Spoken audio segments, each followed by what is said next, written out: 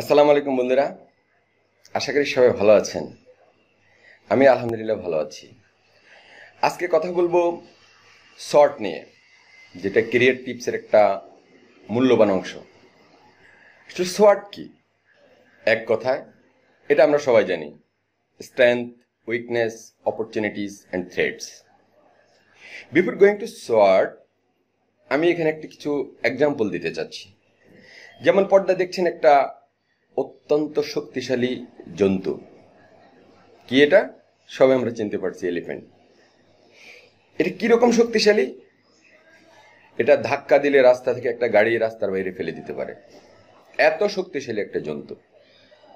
কিন্তু এই শক্তিশালী জন্তুটি দিয়ে আবার মানুষ তাদেরকে ট্রেনিং দিয়ে সার্কাস দেখাচ্ছে। এর আগে লক্ষ্য করুন, এই শক্তিশালী জন্তুটি কিন্তু বেঁধে রাখা হয়েছে তার একটা পায়ে একটা শিকল দিয়ে। শিকলটা খুব আহামরি কিছু না, জাস্ট লোহার একটা শিকল, সাইজে হয়তো একটু মোটা।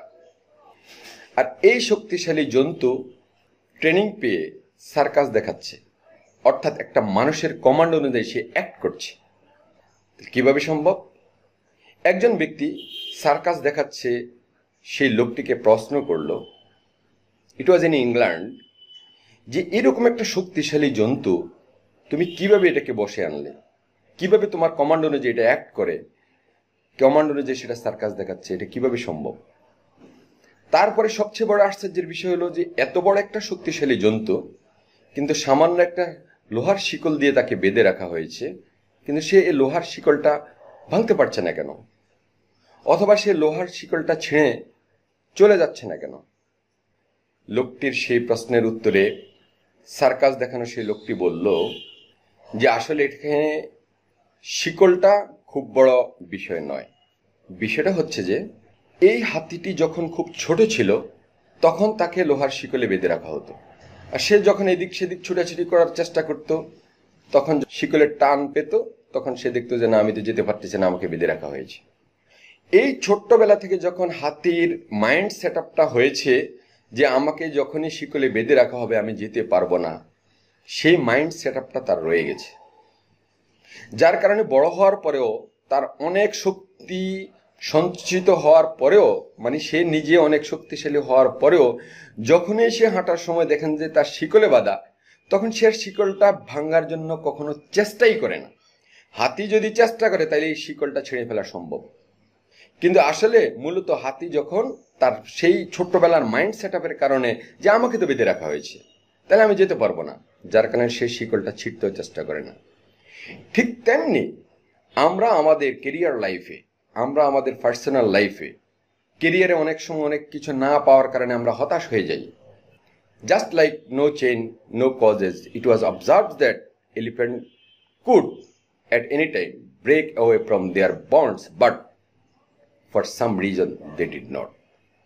অর্থাৎ তার সে মাইন্ড সেট আপ, আমাকে বেঁধে রাখা হয়েছে, এই মাইন্ড সেট আপের কারণে হাতি যেমন শিকল ছিঁড়তে চায় না, তেমনি আমরা আমাদের কেরিয়ার লাইফে অনেক সময় অনেক কিছু না পাওয়ার কারণে হতাশায় ভুগি।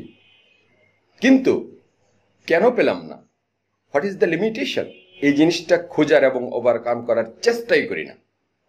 বরঞ্চ আরেকজন পেয়েছে আমি পাই নাই, সেটার জন্য আমরা এটাকে নেগেটিভ সেন্সে দেখি, নিজের যে লিমিটেশনস আছে সেটাকে ওভারকাম করার চেষ্টাই করি না। এই কথাটা বোঝানোর জন্য এই এক্সাম্পলটা এখানে দিলাম। নাও কাম টু দ্য পয়েন্ট। সোয়াট এর আগেও বলেছি এক কথায়, strength, weakness, opportunity and threats. সোয়াট কি জন্য দরকার? আসলে সোয়াট জিনিসটা কি সংক্ষেপে অনেকে বলি, কিন্তু কাউকে যখন এটাকে একটু ডেসক্রিপশন আকারে ভালোভাবে বলতে বলা হয়, অনেক সময় আমরা সেটা বলতে পারি না, সেই জন্যই এই জিনিসটা এখানে প্রকাশ করা। SWOT analysis is a framework used to evaluate an individual's or a company's competitive position and to develop strategic planning. তাহলে আমরা এখানে স্বাভাবিকভাবে বুঝতে পারছি, এটাকে খুব বেশি বাংলা শাব্দিক অর্থ বলার প্রয়োজন নেই। SWOT analysis assesses most important internal and external factors as well as current and future potentials. আপনি যখন SWOT analysis করবেন, আপনার নিজের জন্য হোক, আপনার ডিপার্টমেন্টের জন্য হোক, তাহলে আপনি বর্তমান কি কি ফ্যাক্টর আছে, ইন্টারনাল এক্সটার্নাল, কন্ট্রোলেবল আনকন্ট্রোলেবল, এবং ভবিষ্যতের জন্য সম্ভাবনাময় এবং স্ট্র্যাটেজিক প্ল্যানিং আপনি তৈরি করতে পারবেন। Conducting a SWOT analysis will help you understand the internal factors, your business strengths, weaknesses that will influence your ability to take advantage of a new opportunity. আপনি একটা নতুন সম্ভাবনা, নতুন সুযোগ, সেটাকে সময় মতো কট করার জন্য SWOT analysis is very very important. আমি এখানে একটা এক্সাম্পল দিতে চাচ্ছি।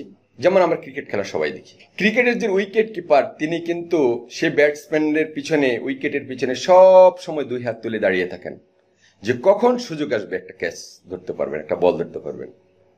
সে কিন্তু সারাদিনে খুব বেশি বল ধরতে পারে তেমন না, বাট সে অলওয়েজ অপেক্ষায় থাকে যে কখন সুযোগ আসবে, সে সুযোগটাকে, অর্থাৎ অপরচুনিটি আসলে যাতে সে মিস না করে।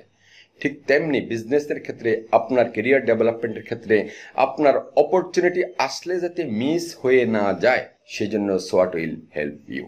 আর মনে রাখবেন, আপনার ব্যক্তি জীবনে হোক, ক্যারিয়ার লাইফে হোক, বিজনেসের ক্ষেত্রে হোক, আপনি সময় মতো যদি আপনার সুযোগ সুবিধাকে কাজে লাগিয়ে আপনি অপরচুনিটিটাকে যদি আপনি গ্রিপ না করতে পারেন, আর মনে করেন যে কোনোভাবেই হোক আমি আমার গোল অ্যাচিভ করব, তাহলে এটা অনেক সময় বিপদের কারণ হতে পারে, অনেক সময় ডেঞ্জারাস ইস্যু হয়ে যেতে পারে। যেন তেনভাবে, যে কোনোভাবে, বাই হুক অ্যান্ড ক্রুক, যে কোনো গোল বা যে কোনো অবজেক্টিভ অ্যাচিভ করা যায় না।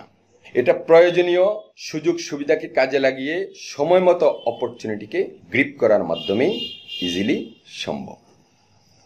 SWOT নিয়ে আর অনেক আলোচনা আছে, সেটা পরবর্তীতে পার্ট বাই পার্ট করবো ইনশাল্লাহ। যারা মনে করেন যে SWOT সম্পর্কে জানার প্রয়োজন আছে, জ্ঞান আহরণ করার প্রয়োজন আছে, তারা বাকি সেশনগুলো দেখবেন বলে আশা করছি। এরপরে যদি কারো কোনো প্রশ্ন থাকে, আপনারা প্রশ্ন করুন কমেন্টস বক্সে, উত্তর দেওয়ার চেষ্টা করবো ইনশাল্লাহ। সবাই ভালো থাকবেন। Hope all of your best career, healthier, happier and comfortable life. Thanks to all my followers and friends. Allah Hafiz.